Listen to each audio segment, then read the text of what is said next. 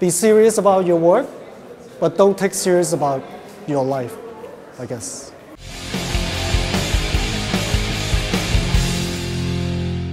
I think on the contrary is someone that is have a deliberate action to rebel the system. And sometimes it could be, sometimes people do it just for the sake of doing it. I think it's wrong. I think you have something to say, that's good. But in my case, I don't never set out to be rebellious. I think it's just because my condition just have like might not be having a perfect upbringing or like your self that helps me to kind of think differently.